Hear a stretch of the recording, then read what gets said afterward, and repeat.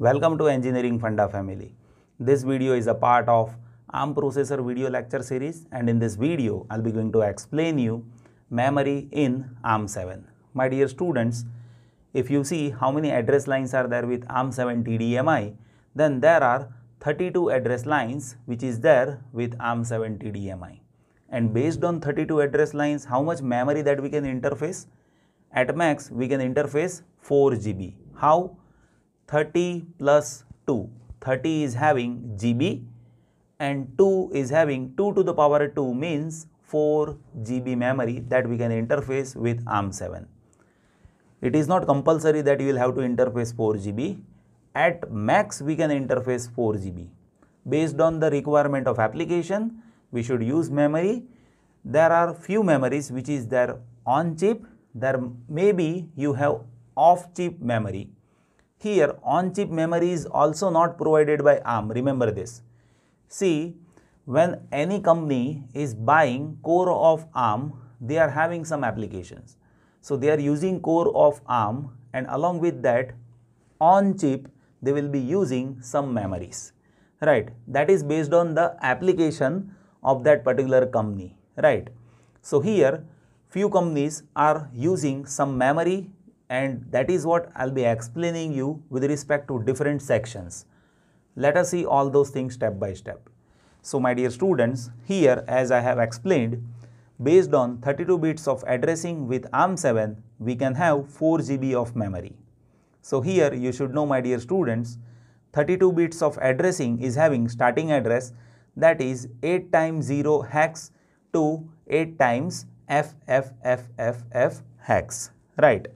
And here, my dear students, this 4 GB of memory, that is bisected into 5 different sections in general, right? Let us see all those sections step by step. So when we talk about first section, that is there regarding on-chip peripherals and I/O resistors. So here, my dear students, you should know you have some general purpose resistors available, right?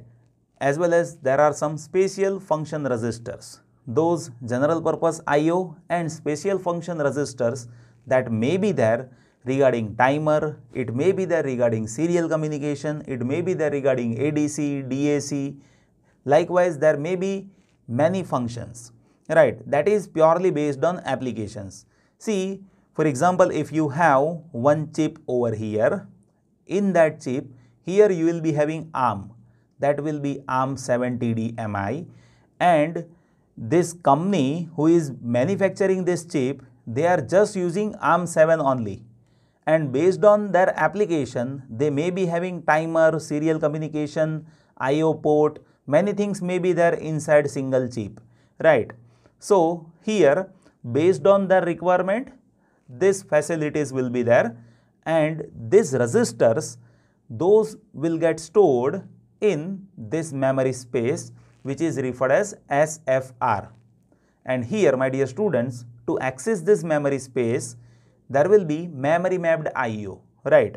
So this space will be accessed by ARM7 with respect to memory mapped I/O, and size of this memory that varies with respect to chip, right? Here I am just showing you one example in which I have considered 64 KB of that memory, right? Now, my dear students, let us see how second section is there. So that is there regarding on-chip data SRAM. So here you can observe on-chip data SRAM that I have considered, and if you observe that it will be ranging from few KB to several hundreds of KB. Purely that is there based on the application only, right? As if you have low end application, then few KBs will be there on chip. On chip SRAM will be costly, right? So application designer will have to think about what kind of application is been performed over here. Based on that, it will be provided over here, right? See, it is used to store variables and stack, right? So it is used for stack and data variables, and my dear students, it will vary with respect to different chips of ARM7. Here, my dear students, you should know when you compile the program, at that time compiler will manage the location of this SRAM, right? And here I have shown 64 KB of this SRAM over here, and you can observe here how it is there. You see 4000 is common in both, right? Only last 4 hex digits are getting changed. So 4 hex digits means how many bits? 16 bits. So 16 bits is having how much addressing? 64 KB. 16 means 10 plus 6. 10 is having KB, and 2 to the power 6 means 64, right? So that is how 64 KB of SRAM that is provided over here. Now let us see the third section. So in third section we have on-chip EEPROM. See, this is also on-chip, and this on-chip EEPROM that will ranges from 1 KB to several hundreds of KB, right? That is also purely based on need of application, right? And it is not compulsory that this EEPROM that will be there always with this ARM7 TDMI's chip. Here it may not be available, but as if you are working with some critical program, at that time this memory will be available. Here I have shown 4 KB of EEPROM over here with this structure of memory with ARM7, right? And my dear students, you should know this memory that is specially used to store some critical programs, right? Now fourth section that is there regarding on-chip flash ROM. So that is also on-chip. Remember this. These 4 categories are on-chip, right? Out of this 4, this EEPROM that is optional, but this on-chip peripheral, on-chip data SRAM as well as on-chip flash ROM that will be there with most of the embedded system. Here my dear students, this flash ROM that is also ranging from few KB to several hundreds of KB, that is based on the need of application, and here we are storing our program.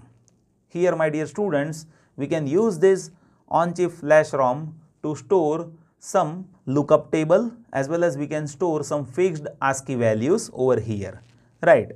And here this memory's access that is purely under control of program counter of ARM. So PC, that is R15 register of ARM7, that will be controlling the address of this memory, as here we are having main program, right?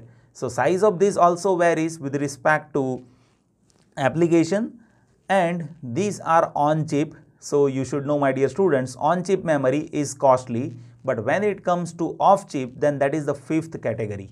So off chip DRAM that one can interface, and that could be having larger size, right? So you see here all these memories, those are there in terms of KBs, but here off chip DRAM that may be there in terms of few MBs to several hundreds of MB. Here our main focus is how we interface it externally, right?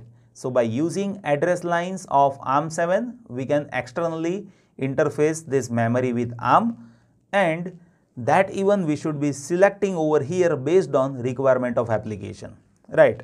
So this is how my dear students, various 5 different sections could be there in terms of memory interface as well as on-chip memory with ARM7. So here you should know my dear students, when we talk about any embedded system, inside there will be ARM core, but application provider may be having many features. Based on that, on-chip memory will be there, right? So based on requirement only, application provider is providing memory, and this ARM7 TDMI may be there on many embedded system, and you can search out on the various websites of ARM provider. In that you will be observing this ARM7 TDMI that have been used in varieties of applications. Even I have seen in many colleges, many people are using this, and you should have some basic knowledge regarding how memory is there. It is not like there will be fixed sets of memory, it will vary with respect to chip. Still, if any confusion is there, you just post that in comment box. I'll be happy to help you. Thank you so much for watching this video.